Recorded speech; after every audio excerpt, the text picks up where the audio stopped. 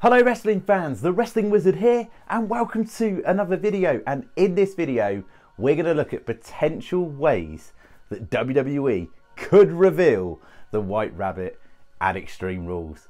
Is it Bray Wyatt? Are we going to see him physically? Are we going to see another cryptic message? Are we going to get more clues to follow? All those questions remain, and in this video we're going to discuss some potential theories and ways this all ties up. We're also going to go back to Alexa Bliss and the Fiend at WrestleMania 37 and potentially tie in things, because I think things are going to come full circle. Remember, the Fiend never forgets. As always, be really appreciative if you can like the video, share the video, and even better, subscribe if you're new. So let's get to it. Now, it's safe to say, after this week's episode of Monday Night Raw, there was a strong emphasis on the Bianca versus Bayley matchup. And there's a good chance that that matchup could main event Extreme Rules. And if it does, I honestly believe this is where we could get a physical reveal of the White Rabbit. Now, before we go into my theory, as always, get down in the comments section, share your thoughts and opinions and your theories on the White Rabbit in relation to Extreme Rules. Do you think this could be revealed in another match? I personally don't see where it fits elsewhere on the card. I think this would be the match to deliver, to tie in the links with Alexa Bliss. But again, all your thoughts and opinions are welcome.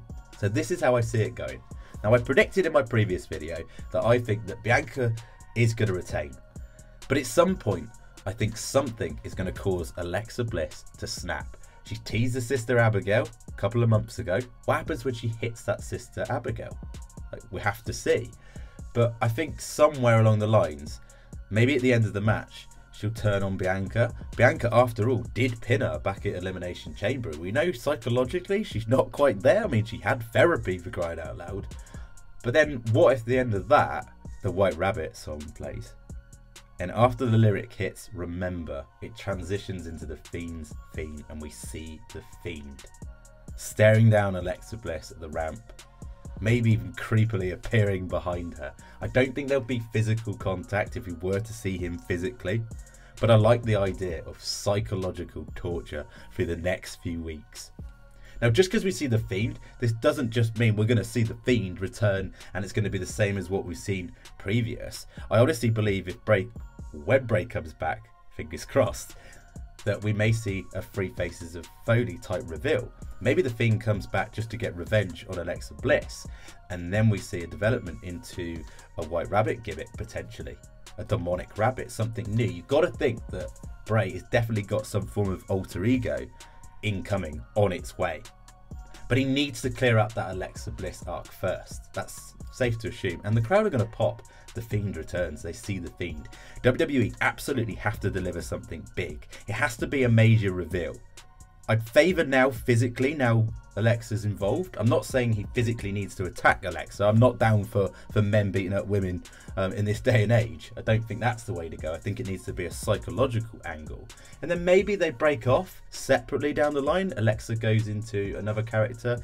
She has teased that she would like to bring something new, but she's also teased the fact that she'd like to work with Bray again. So whether they're going to be together or not, I couldn't tell you at this stage. I couldn't predict that far ahead at this stage. What if we just see the Fiend come back for redemption? I mean, after all, he did update his Twitter bio with the words, "A villain is just a victim from a different story." That different story, very different story, being a time when Vince McMahon was booking WWE. So what if this is a time where we tie up the loose ends with that storyline arc? We know Vince had no plans with that storyline arc, but I'm sure Triple H and Bray do. And it will be big. Think of the pop. Also, I like the fact of a physical appearance because he will be the main draw on that show. And if you look at Crown Jewel, Logan Paul and Roman Reigns is the main event there. And if you look at Survivor Series, it's probably going to be more geared towards the Bloodline and War Games.